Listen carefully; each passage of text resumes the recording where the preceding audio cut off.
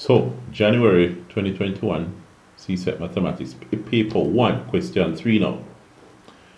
It says, in standard notation, 208.06 is written as, alright, now remember, for all the questions, don't just watch me work out the question. You must pause the video, work it out for yourself, make a genuine attempt at it, and then you continue to watch the video to compare what you did and what I do. Alright? Any differences, please make a comment in the comment section. Now here we have 208.06. We need to write it in standard form.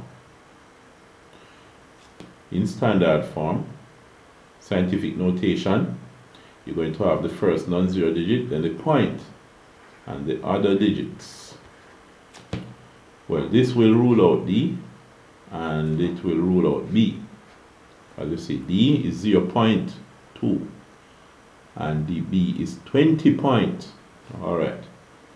Now we have only A and C left to deal with. Here, you must multiply by a number so that 2.0806, when multiplied by that number, will become 208.06. Which number do you multiply by?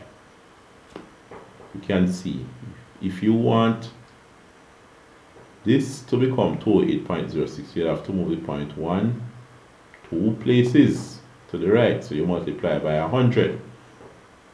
But of course, when you write it, you have to write it as 10 to a power, so it is 10 squared. So in this case now, A says 2.0806 by 10 to the 2. C says 10 to the negative 2, so it's by 10 to the 2. So the answer for question 3 is A.